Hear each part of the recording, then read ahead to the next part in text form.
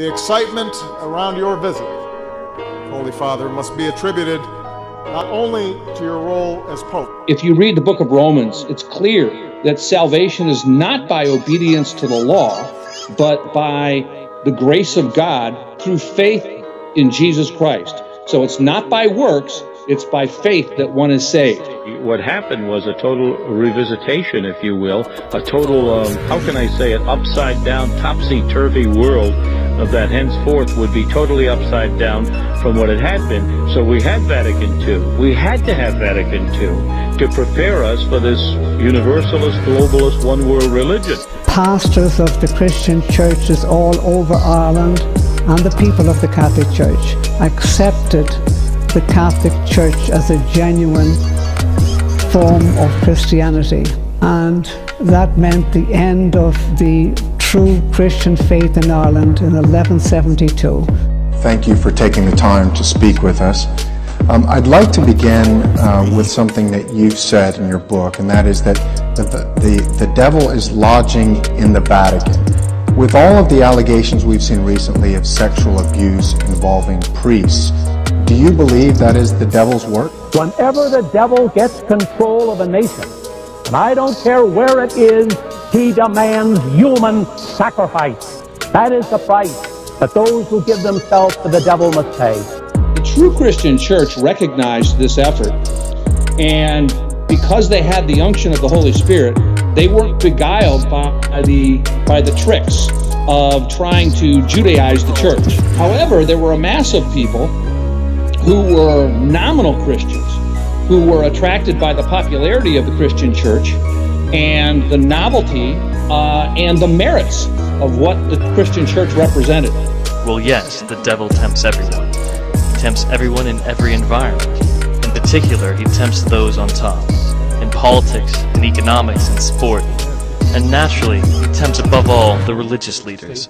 So you shouldn't be surprised if the devil tempts those in the Vatican. Mr. Klovenbach is, of course, the Jesuit general. He commands his staff, which consists of his assistants, 7 or 8 of them.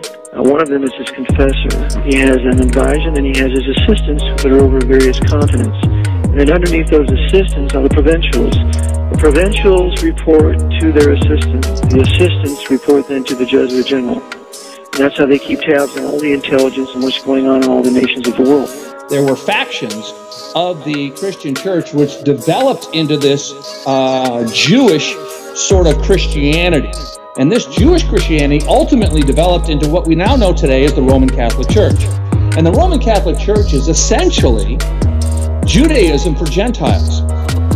Right? And if you understand the nature of Judaism, when the Jews were freed from their Babylonian captivity, they brought with them the witchcraft that they learned from the Babylonians. And they inculcated that witchcraft into what we call today Judaism. You hear a lot of people that they'll call in on the talk shows and they'll say, oh, the Vatican's in charge, the Vatican's in charge, the Vatican is running the world system. It's the Jesuits, you know, Eric John Phelps says it's the Jesuits are running the show.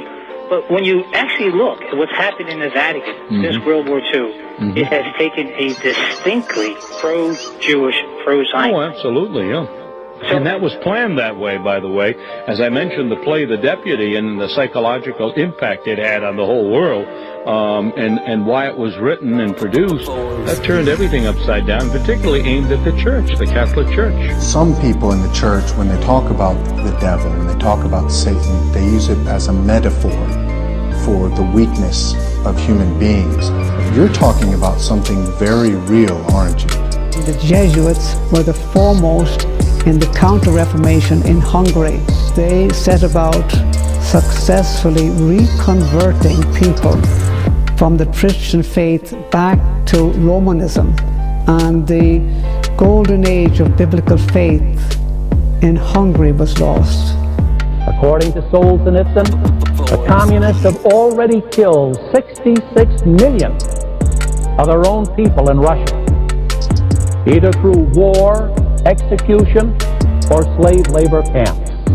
That is the price that the communists paid to Lucifer and to his Antichrist. And so the Pharisees were actually engaging in witchcraft, and Jesus called them out for that, okay? The fact that they had replaced the laws of God with their traditions, and those traditions were based on this Babylonian witchcraft. Absolutely, very real. I'm saying that if you believe in the gospel, you believe in the existence of the devil's power to possess people, the power that he has to take possession of people. John Paul I, I mean, it's well known now at this time that he had every intention to clean the Masons out of the Vatican. But of course, they murdered him first. They killed him within 33 days. The World Bank will see to it that every other nation is brought to its knees through inflation, through a huge national debt.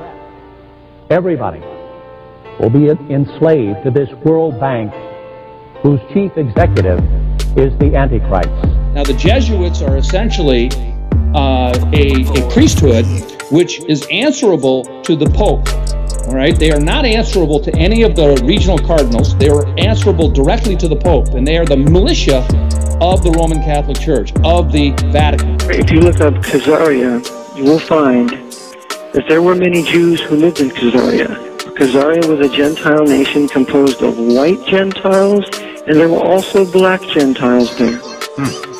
There were also Jews there who conducted commerce. And now we have another Jesuit, Pope Francis.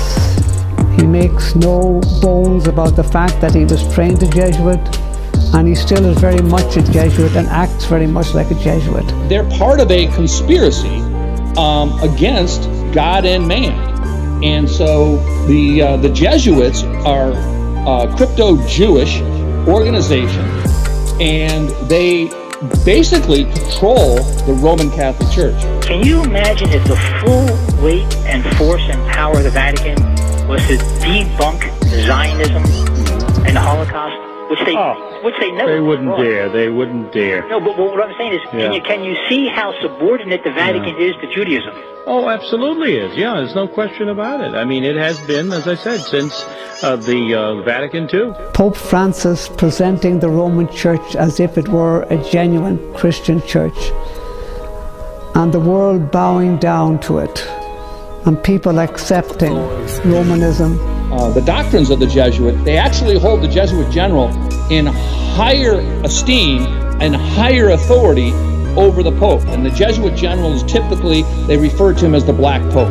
The Bible and tradition also warn us that the agents of the Antichrist will infiltrate the Catholic Church and will take over its visible structure. I'm afraid this is what we are seeing today, not only in America, but throughout the world.